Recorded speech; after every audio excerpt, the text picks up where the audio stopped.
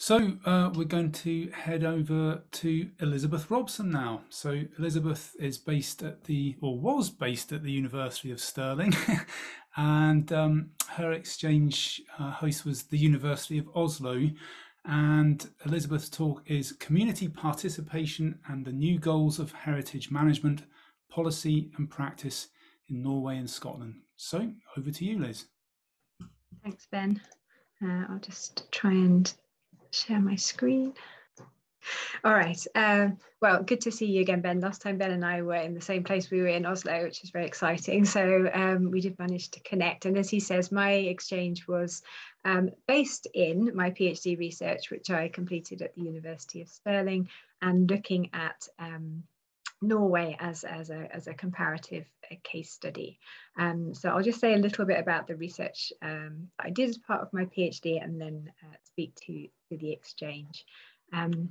So my PhD, I completed it last year. It was an interdisciplinary PhD that looked at how we evaluate social values associated with historic places. So talking here about the ways in which people connect to historic environments and monuments and buildings as part of their identity, their sense of belonging, their understanding of place, for example. And my PhD particularly looked at the methods for evaluating these kinds of values. So it was looking very much at qualitative approaches based in ethnographic sort of precedents, and then very participatory as far as possible, participatory approaches working with different sorts of community groups. My PhD was a collaborative. I did it in partnership with Historic Environment Scotland. And part of the formation of the project was rooted in understanding, both from academic critical heritage literature and from practitioners, that there was a sort of an implementation gap between intentions to reflect social and community values in heritage management and what was happening in conservation and management practices on the ground. That there was a disconnect between what was intended with regard to management and what was actually happening. And a recognition, I guess, that expert-led, let's say, in terms of professional expert-led evaluations were, in some cases unintentionally, but in some cases quite actively erasing other ways of knowing and engaging with these places. And that was resulting in tensions, in some cases outright conflict, and also in community groups feeling perhaps that their values weren't recognized, weren't appreciated, and weren't reflected in the environments that they were engaging with. So since completing my PhD, which involved 7 case studies of different places around Scotland, there are some pictures of some of them there. They ranged from the Iron Age sites right through to 21st century kind of historic houses and monuments in the landscape as well.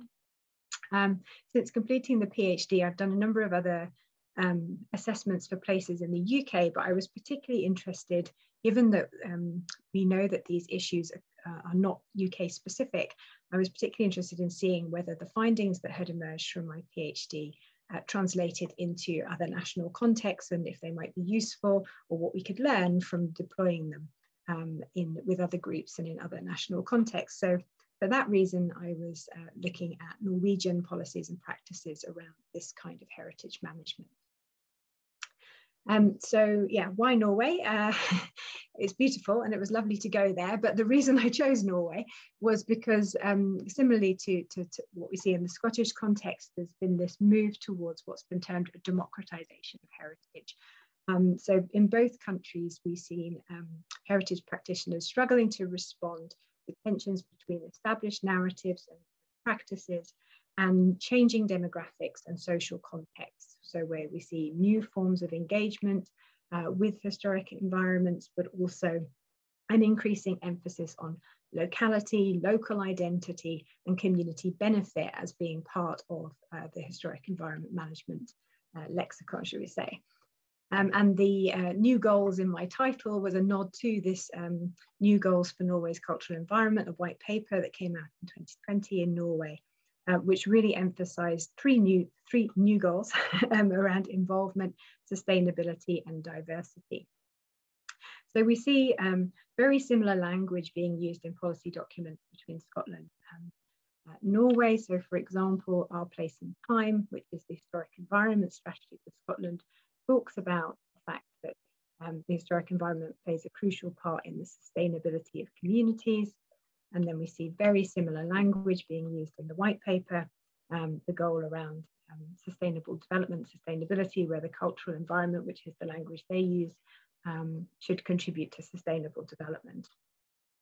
And these are very broad, sort of undefined terms in many ways within these and other policy documents. They are critiqued by academics as having sort of perceived good, but also hidden complexity within them, which is not necessarily unpacked, and lends to some of this practice challenge when it comes to actually how do we implement these things. They've been put into policy. There is an emphasis that means that there needs to be accountability and delivery against these, but what are we actually being asked to do and how do we do it? So I did a 3-month exchange. I finished at the end of June, and I was hosted by the Department of Archaeology, Conservation and History at the University of Oslo. This was a new partnership. I hadn't worked with a UIO before. University of Stirling didn't have an established partnership with them, but the exchange was focused on particularly knowledge exchange around shared interests in the contemporary significance of historic environment and of heritage more generally.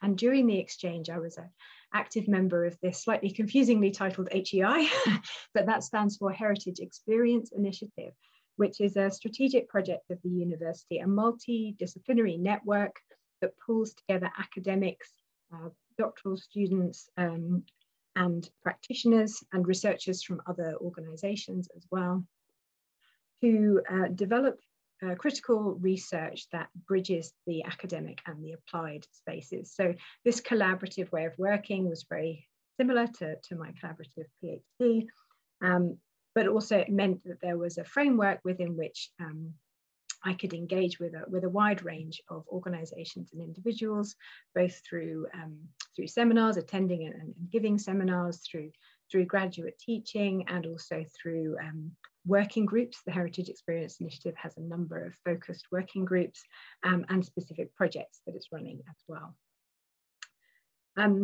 Yeah, I should say there are some differences between the Norwegian context and the Scottish context, particularly in terms of how it's structured institutionally.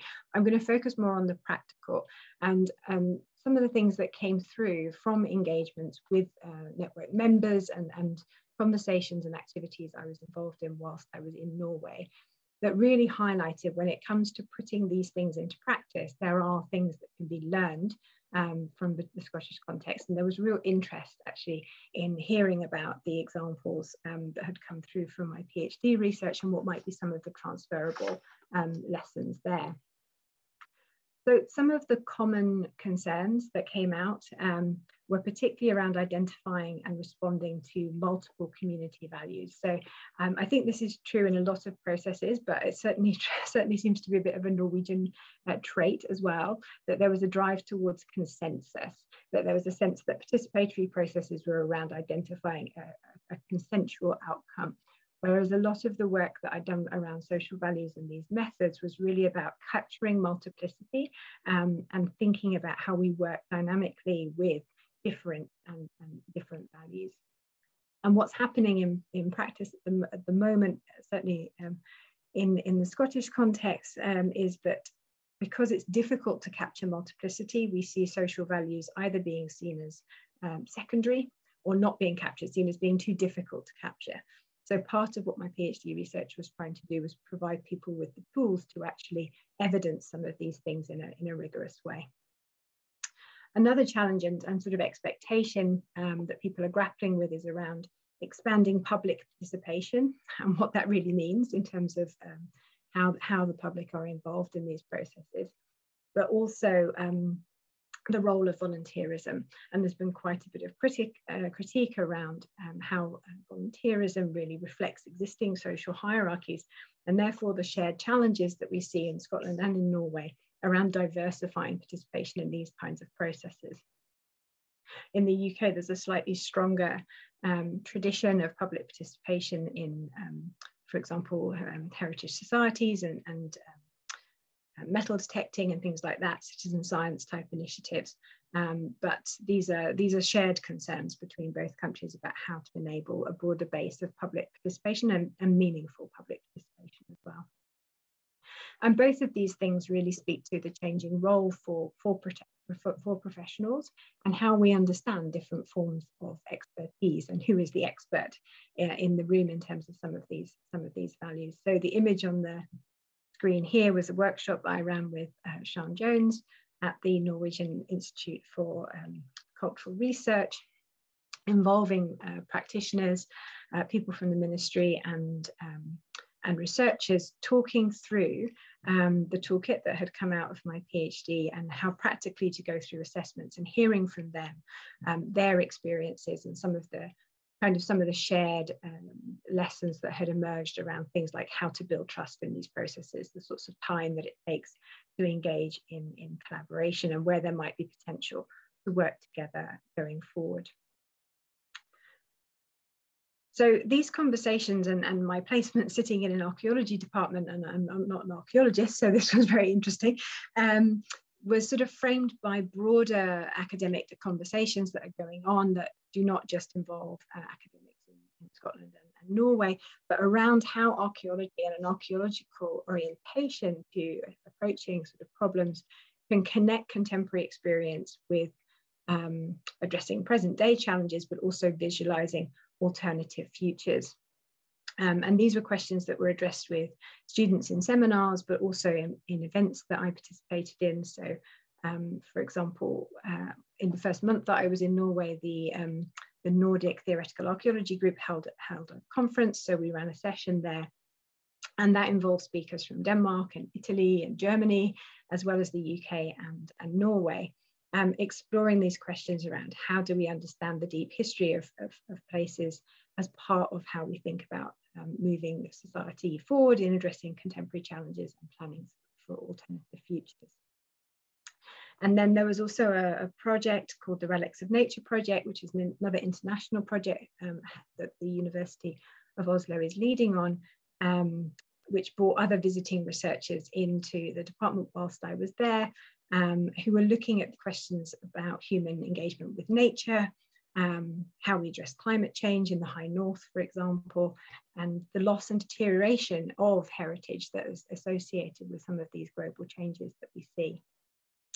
And I was working a little bit with a colleague. So the picture on the left there is of a starved church. This is a 12th century wooden church, and the warming and wetter climates are really posing conservation challenges for a lot of these wooden structures.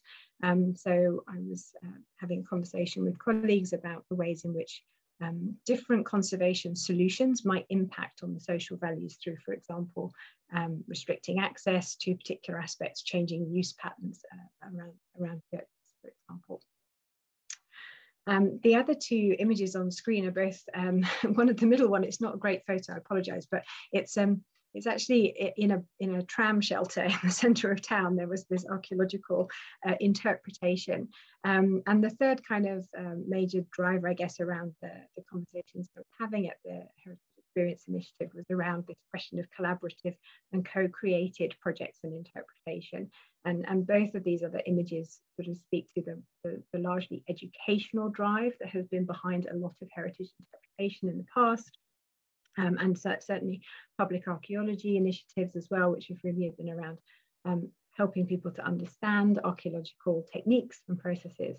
But I had some really interesting discussions when I was in Norway with colleagues initiating new projects that were looking at co-created knowledge and ways of which, for example, working with school children around interpretation in ways that connect to their contemporary priorities and issues and understandings of their lived experience in new ways to help them connect with the past in ways that contribute to their life in the present, not just as an education about the past, but as a way of thinking about how change has happened in societies in the past, for example.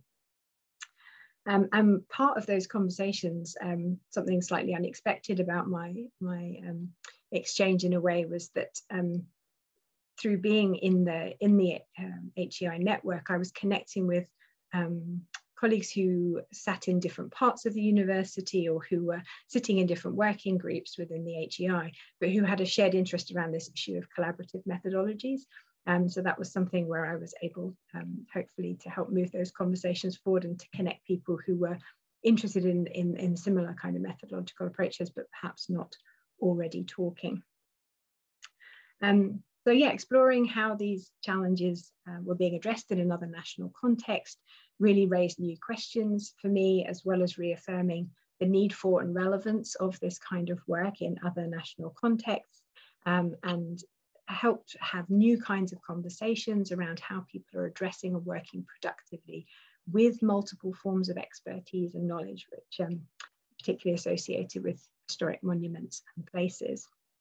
And I'm coming away from Norway, having shared my research to date, obviously, but also with potential new leads and collaborations for projects. We've already agreed that students from the University of Stirling will be involved in a student conference later this year that the HEI is running at the University of Oslo. So that's really positive. But really, this was an initiation of new conversations and new potential projects.